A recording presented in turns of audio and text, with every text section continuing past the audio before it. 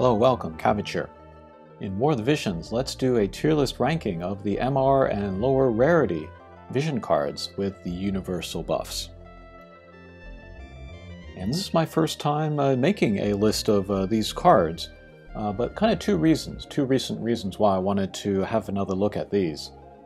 One is, of course, for the sub-vision card slots. It just means that we're going to have more chances to use more cards. And especially for folks that don't have a lot of UR vision cards built up, these can be nice placeholders in the meantime. And then the other reason is my recent interest in limited class matches, where the cost of your party can be limited. And a great way to save cost is in vision cards, and maybe it can free up more points so you can use more characters that you want. But yeah, as we shall see, looking at the vision cards, the lower rarity vision cards, they still have pretty nice benefits, so yeah, let's have a look. And in this video I'm going to do with all of them out to start out with, because I don't have the confidence to maybe remember where all these go. But let's start at the top. First, we have the two gain JP up cards. These are here, of course, because they are great from a niche point of view for using for farming to get more JP, but they also have the attack up 30% and the magic up 30% up, respectively. When you're putting your team together and you have all of the buffs in there, actually you can have very nice setups and then not have the attack or magic buff up, like if you're not using a Freet or a Ramu or whatever. So actually, in battle, in like true battle, these could be helpful cards as well. And then same thing goes for the next two cards here, magic up and then attack up respectively. Casting time down on this, which is very nice. And I guess here I can say that this tier maker doesn't have the cards of the SR rarity, but there's only two that I wanted to talk about anyway. One of which is the Vineta card, which will lower the casting time. I like that one. And then as a sub-vision card, there's no lowering of the stat of the casting time down, so that's a nice one to use as a sub-vision card. And then there's the Vow of Love vision card, attack up, but probably most importantly, hate up. As a sub-vision card, it will only give you the 2 instead of the 5 hate up, but that might still be good enough for an attack, might be good enough to draw people from across the map in an auto battle situation. Alright, next we got Keystone here. That will give you slash attack up, but maybe more importantly, agility up as a bestowed ability. All of the other type attacks I put down here in good. So here we got slash, projectiles, strike, and pierce. But the Keystone card is heads and shoulders above for the agility.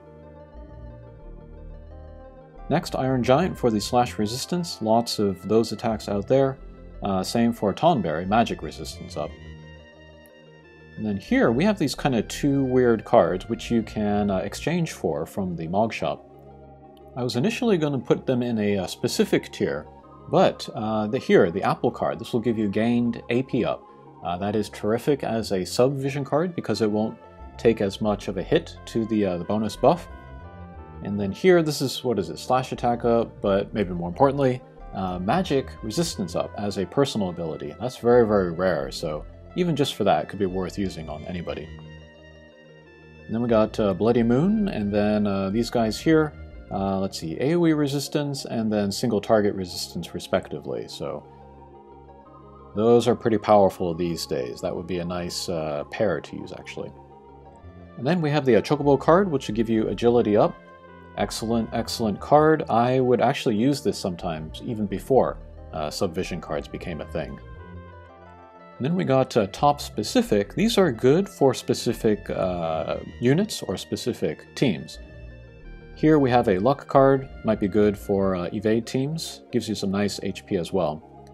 Here's a projectile resistance plus more luck as a personal ability.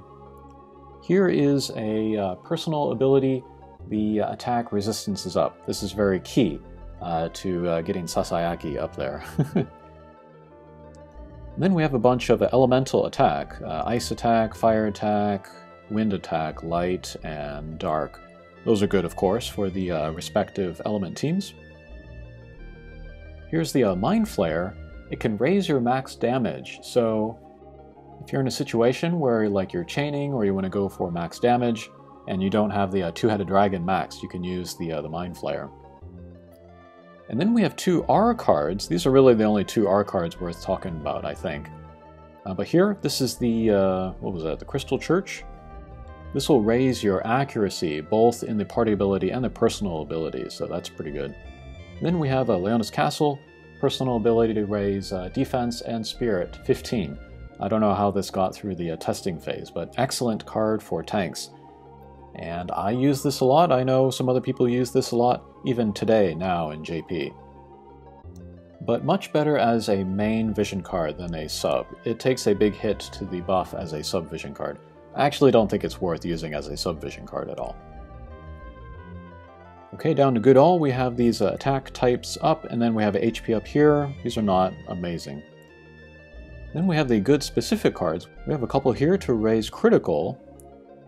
Let's see, this one here will raise the critical damage and then the critical rate. If you need it, there's kind of no better cards in MR, but how often do you need them, really? And then here, this is a flat evade card. With the higher stats because of EX jobs, a percentage luck buff is better than a flat evade buff, but could be better than nothing. And then we have some elemental stuff here. What is this? Ice Slayer, Ice Resistance, Dark Resistance. The two resistance cards are interesting because it's very hard to build up your elemental resistance. There are not a lot of elements where you can do that, but yeah, pretty niche. And then we got a Pierce resistance up on Behemoth. Okay, then we got the niche cards. The holiday cards. These are generally not very good. This one gives you the Aquan Slayer, which could be good against the Puddings in raids. But yeah, generally the collaboration lower rarity vision cards are better than the holiday ones. And then a bunch of other R and then N type vision cards. Some of these have some status resistance, but like in a limited cost guild battle or class match, I would rather just leave a slot empty rather than use one of these cards and then maybe downgrade another vision card that I'm using. And then there's one last SR card that I want to talk about, that is Ogre. That has Petrify resistance. That might be good for PvE. I remember there was one EX floor of the tower where that card was pretty handy in me getting that clear, so yeah, I like that one too. Alright, that was the tier list ranking of the lower rarity vision cards. Thanks for watching, and we'll see you again. Take care.